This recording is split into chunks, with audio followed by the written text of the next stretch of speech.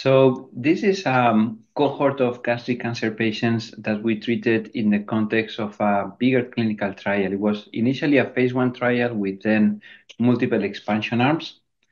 And what we are presenting here is the results of the treatment of gastric cancer patients. Initially, we were enrolling patients with advanced disease, but there was an amendment, and we also enrolled patients after second line, so in second line therapy. And the results is first of all, the safety of the agent is similar to what has been described before. So the main side effects are bone marrow side effects like anemia or leukopenia. We didn't see pneumonitis or neuropathy that has been described with other antibody-drug conjugates with different payloads. And second is the efficacy. The efficacy, we saw a response rate of around 22%. Obviously, depending on the prior lines of therapy or the expression of the TROP2, which is the target of this antibody-drug conjugate, the response rate changes a little bit depending on the patient population. But what we basically saw is that this treatment it works in gastric cancer, which then opens the possibility of exploring this versus the standard of care in second or third line therapy.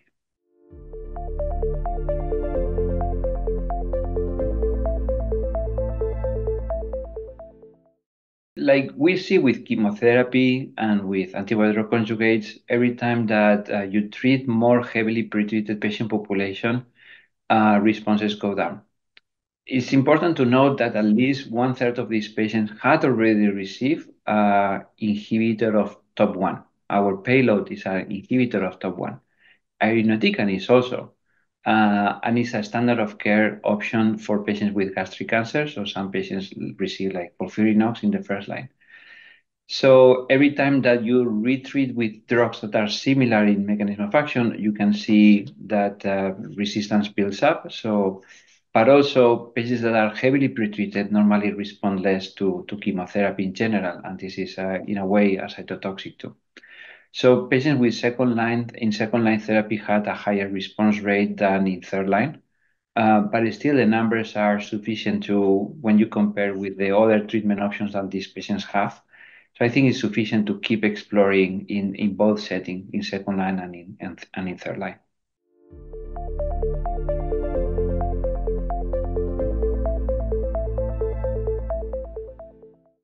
So we also see a trend. Patients who have high expression of the target tend to respond more than low. But it's really hard in these programs targeting TROP2, but also with antibody-drug conjugates in general, to really define a line between high and low and responders and non-responders. So we are going to be struggling with this concept of which patients to treat.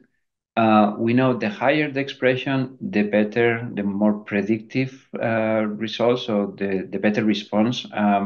But we see responses in TROP2 low. So it is not clear that we need to exclude these patients, especially in second or third line, where in gastric cancer patients, there are very limited treatment options. So for now, it's just going to be a piece of information that will be collected, but I don't think would necessarily change how we manage.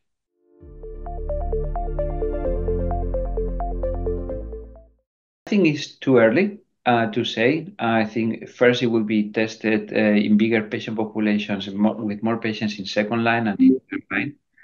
Bear in mind that in second line, the standard of care options like ramucirumab, paclitaxel has a response rate of 25% too.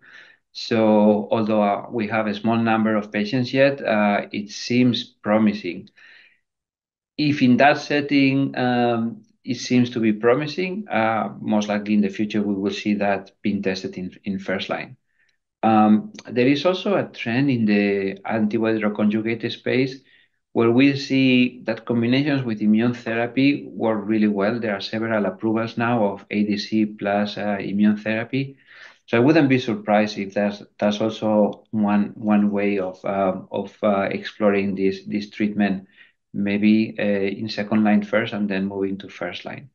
But all those things are very progressive. I think we have small numbers of patients yet to really move this to first line.